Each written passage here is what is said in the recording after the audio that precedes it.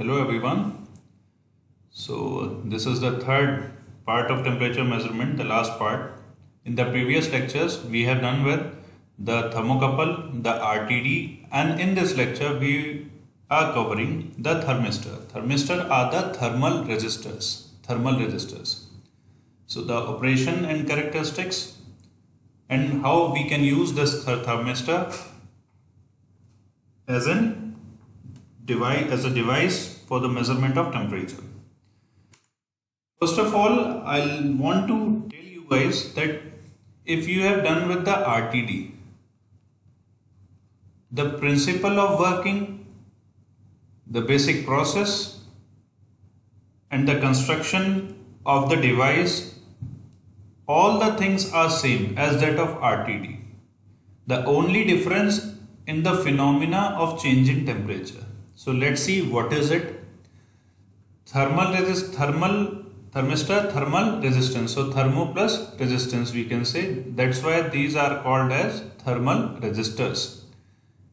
Basically, these are made up of semiconductors.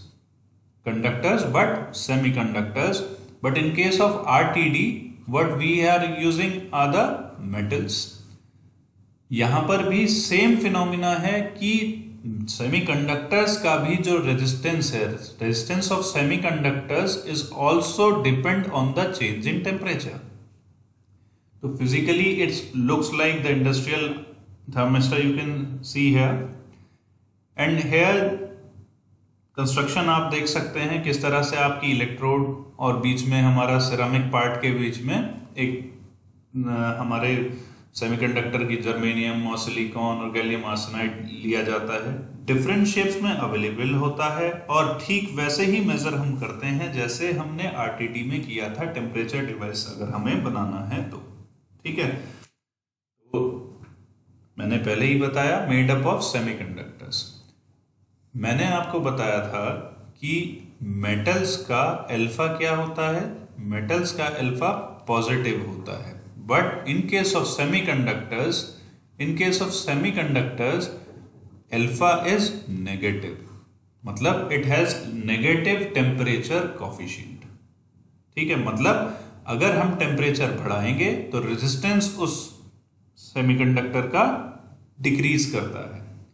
क्यों decrease करता है? जब हम टेम्परेचर बढ़ाते हैं तो हमारे इलेक्ट्रॉन्स जो जंप कर सकते हैं या कह सकते हैं कि डिप्लीशन लेयर के थ्रू नंबर ऑफ इलेक्ट्रॉन्स जो पास हो रहे हैं वो बढ़ जाएंगे because of the energy, more energy from heat. इस वजह से वहां चार्ज कैरियर्स का मोशन ज्यादा हो जाएगा, करंट बढ़ जाएगा. दैट मीन्स रेजिस्टेंस मेरा डिक्रीज हो जाएगा.